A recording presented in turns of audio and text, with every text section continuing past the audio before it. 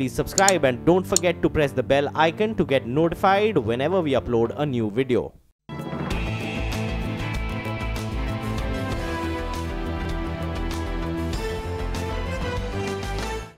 Welcome to the CNBC TV 18 special. I'm Shereen, Bhan, and we're counting down to the Union Budget on the 1st of February. The economic survey under Arvind Subramanian has come to become a repository of data and some good ideas. Joining us now to engage in a conversation on his 300-page economic survey for this year is the Chief Economic Advisor. Appreciate you joining us here.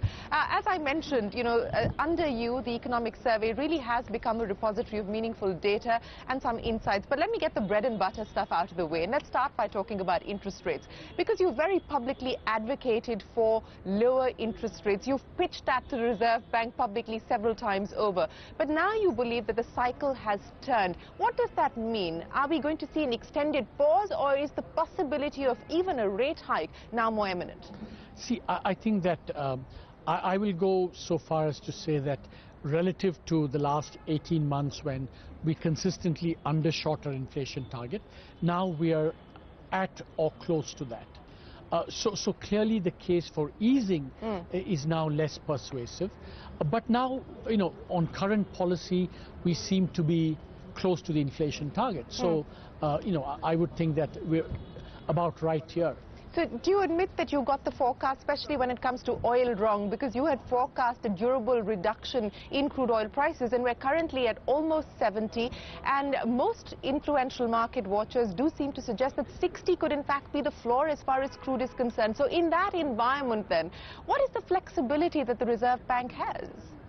No, I think that, see, firstly, I will admit completely that I had certainly thought that it would be very difficult for oil to go beyond and stay beyond 55-60. It surprised me. It surprised many market participants.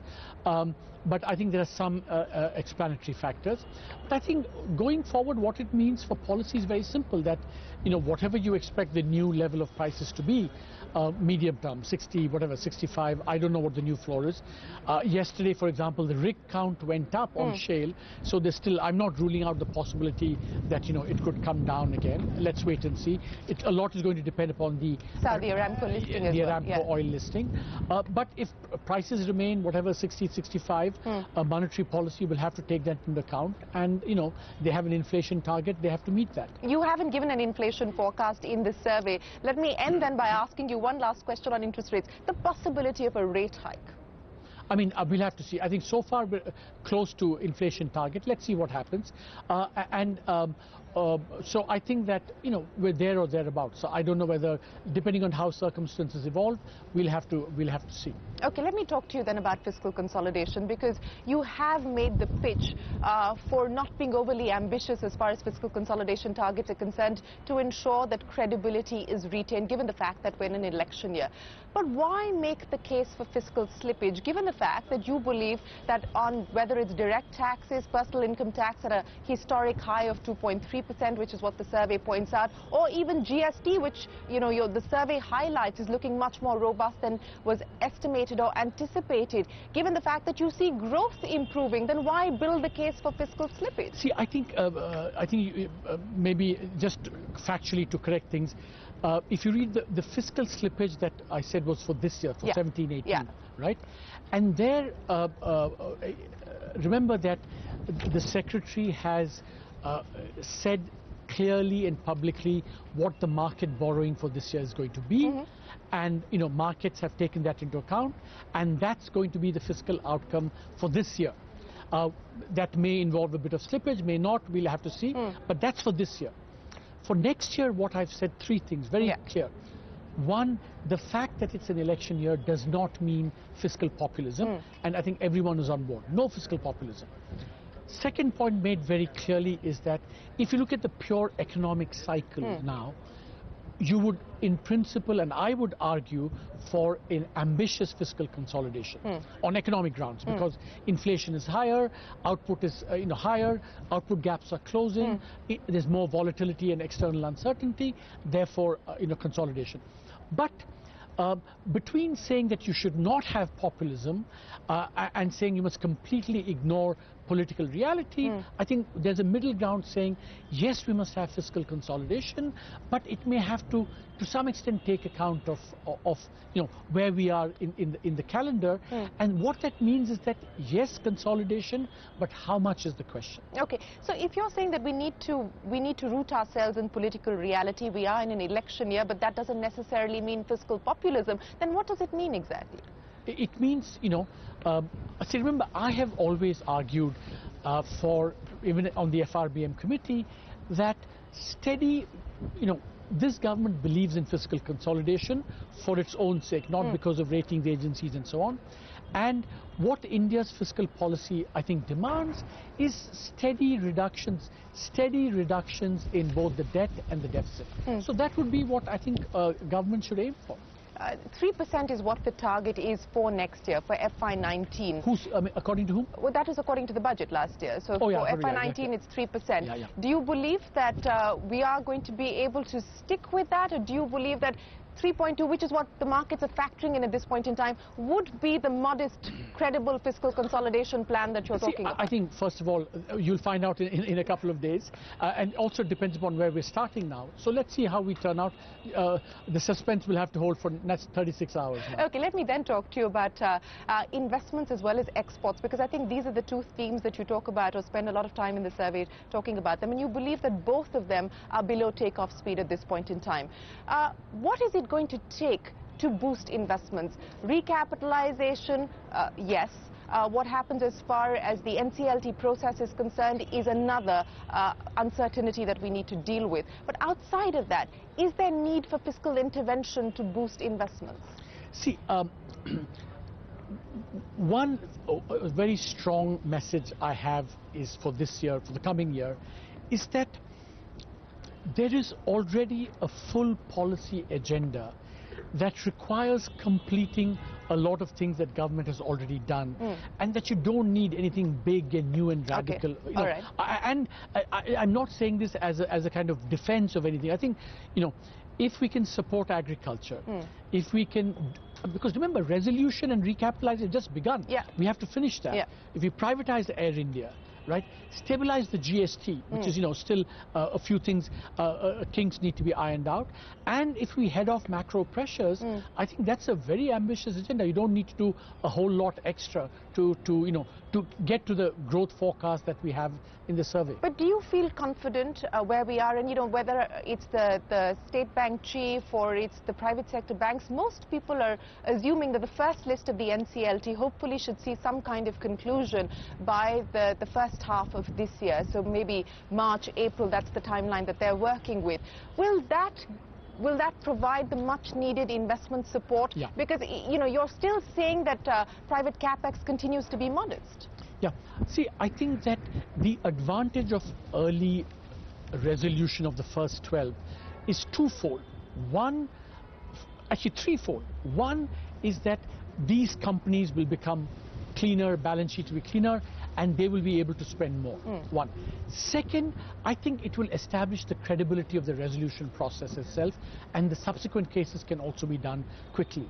And third, above all, it will signal that, we've kind of put the twin balance sheet problem really behind us, and that could boost investor sentiment as well. So I think early resolution and quick resolution, and resolution consistent with what the process throws up, no second round, third round, clean, quick. I think it can have a big impact on the investment cycle. Let me ask you about exports, because that you believe is going to be the second engine to really drive the kind of growth rates that we need. You talk about the decoupling that we've seen, and you hope that now we will start to participate in the global recovery, which is getting stronger and more secular and broad-based every day. Is there a need for export-led incentives? You ask that question in the context of the textile package that was given. This is an ask of the Commerce Minister. Do you believe that that's the need of the hour today to boost exports? See, I think that, first of all, with the world, already first 9 months, we're doing about 11.3% manufacturing export growth, which is completely healthy and in line with what other Asian countries are doing.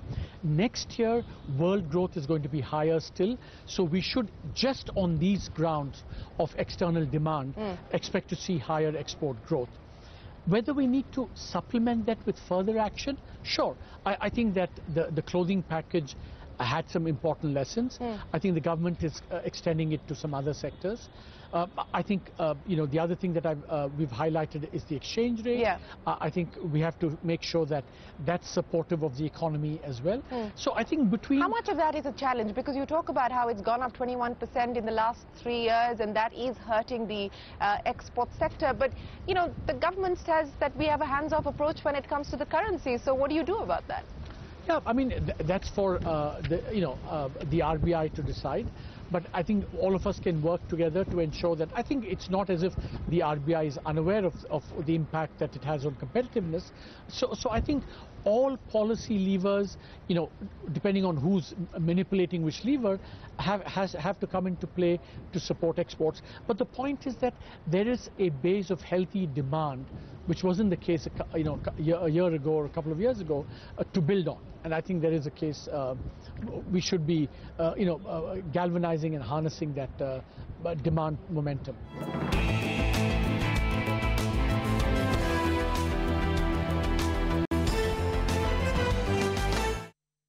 Let me talk to you about agriculture, because that clearly shows up as a challenge that we need to deal with. And yesterday, if you heard the president's speech, you would think that all was great and well on the agriculture front, but that's not the case. And the survey highlights whether it's the decline in GVA, it's the deceleration in rural wages, it's the low sowing as far as Rabi and Kharif are concerned. I mean, there is a lot there that should worry us. Will mere hike in allocations towards some of these schemes like the NREGS, etc., alleviate the problem? Record production doesn't seem to have helped the agriculture situation. How worried are you about the agriculture sector today? Look, I think agriculture is, is something that concerns everyone in government. I think you should think of it in two ways. One, how do you protect farmer against the downside, and how do you push up the upside? On the downside, we've had the Fasal Bima Yojana, but also we have price stabilization, and Madhya Pradesh has this interesting experiment on price deficiency. I think that's something that we should be looking at more carefully to see whether it's replicable in other areas for other crops. But on the upside, it's a medium-term challenge. I mean, how do you boost agricultural productivity growth? Has there been an underappreciation of the crisis that the agriculture sector has been faced with? Because this is not a one-year phenomena. We've seen this now over the last 3 years, and 2 of them were not drought years. I think the first 2 years were drought years. Yeah. The third year, I think we were a little bit surprised that despite record output, prices came down so much. That was, the last season. And that's something that, it's kind of relatively a new problem, and I think the government responded by, in the case of pulses, for example, increasing procurement and then liberalizing some policy. So I think we've learned our lessons from that, and this agricultural year going forward, I think that a combination of budgetary support, policy reform, and then really planning for the medium term. Before I move to the next issue, just on the issue of agriculture, because the survey highlights the need for a reorientation of policy. What would the priorities be?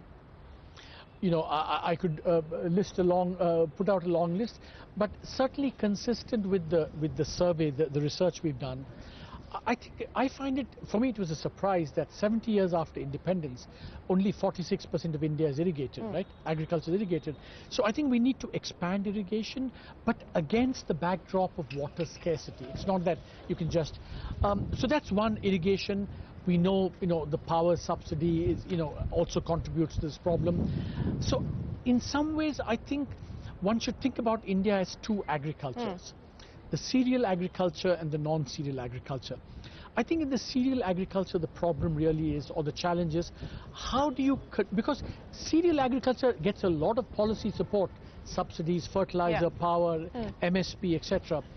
The trick there is to convert all these distortionary forms of support into more, something like a UBI for agriculture. I think that's one. In the other areas, I think we need to focus a lot more targeting, post-harvest, creating one market. I mean, that's the problem in onions and potatoes, for example. Let me now talk about the other highlight that the survey throws up, and that is the tax to GDP ratio. And you talk about how India's been stuck in this tax to GDP inertia now for several years, despite the fact that we've grown at an average of about 6.5%. Do you believe, in light of what we've seen with the GST or even demonetization, are we on the cusp of breaking that inertia? I think there is reason to hope that, actually, because indirect taxes, 50% increase in taxpayers. Individual income tax filers, big increase after November 2016. But is that sustainable is the question? Well, just to give you one example, we did this individual income tax filer calculation 6 months ago and now. Yeah. Big increase. So it seems to be steadily increasing. And so I think on the individual income taxes in 2017-18, also we've collected more. That's also gone up. So I think one can be hopeful that going forward that these reforms and this progress can continue. But, you know, on the personal income tax, which the survey says it is at 2.3%, up from 2% previously, you know, the revenue implications, because a lot of these are still below the threshold, the income tax threshold of 2.5 lakhs. So what are the revenue implications that you foresee going forward? See, I think a lot of new filers have come in. It's true that for many of them the reported income is around the threshold, but I believe that once they're in the tax net, over time, with inflation and nominal GDP growth, they will all progressively become part of the tax net. I want to ask you two quick questions. One, you talk about the need for a more carrot and less stick approach in the budget in the context of what we've seen with spectrum auctions and so on and so forth. You know, demonetization, it was a heavy stick, right? I heard you call it a structural action, not so much a structural reform anymore. I don't know. I don't want to put words in your mouth. But how do you read demonetization today? Was it worth the pain? You know, normally when I'm asked this question now, I say, it's so yesterday. Why are we talking about demonetization? You spent a lot of time talking about it in the survey. Yeah, because I think we spoke about it in the survey to understand the decoupling that took place. Specifically the impact of that, and also Which GST. Is why I'm asking, was it worth the pain? That is a question that, you know, as Chawan Lai said, only time will tell. You know, we'll have to wait and see. There were no doubt there were costs, but there are also some gains, and you know, it's a assessment that has to be done on an ongoing basis.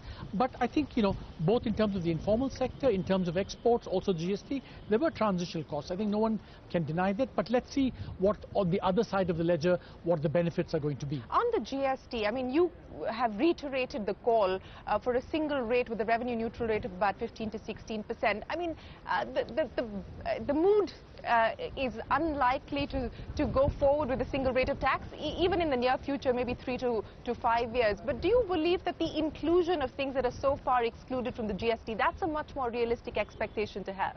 I think both are on the agenda. I think, you know, electricity, petroleum, real estate, I mean, are on the agenda, will be on the agenda.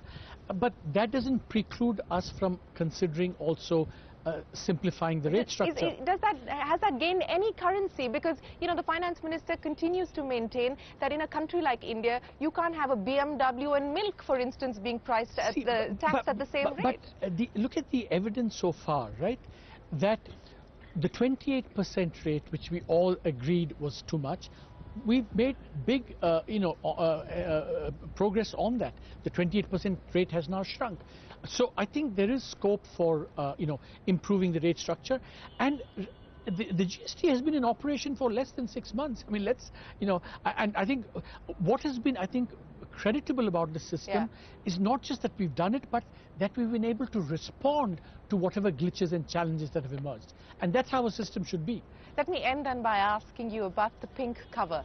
And I heard you say that you got a lot of social media flack for it. I think it's unfair, because I think it is time for us to actually mainstream this conversation.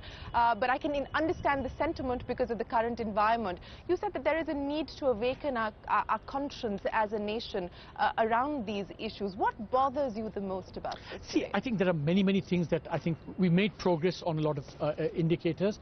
But maybe at the heart of it is that Indian society, you know, values boys over girls, and that's maybe the heart of the problem, and that's what we try and highlight in the survey. Is there a policy answer to being able to correct that? I think it goes back at least 3,000–4,000 years, and I think so. I'm not sure what one policy lever I can find to change 3,000 years of history. Arvind Subramanian, always a pleasure speaking with you. Thank you very much for joining us here on CNBC TV 18. Appreciate your time. That's the Chief Economic Advisor with his insights on the economic survey. For now, from all of us here, goodbye and many thanks for watching.